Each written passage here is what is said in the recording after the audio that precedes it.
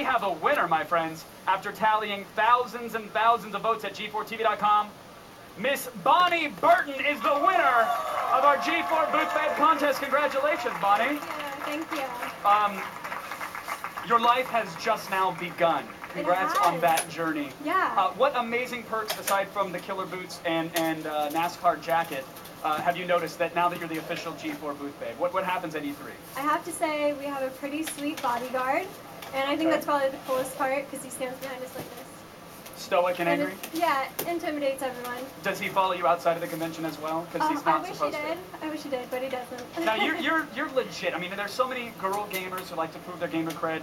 You're not only a professional Halo player, you work at a GameStop as well, correct? Right, correct. Do you remember the longest please pre-order message that you had to give when customers would call in? Oh my goodness, a lot, too many. But I actually have to give a shout out to my store manager, Chris Rybacki, because he's the one who told me about the contest. And Chris, you can give me a raise for doing this. That'd be great. Yeah, I think you deserve far more than that. Absolutely a pleasure to meet you. Congrats on winning the contest. Thank you. Very good stuff. You guys will be back with even more E3 madness.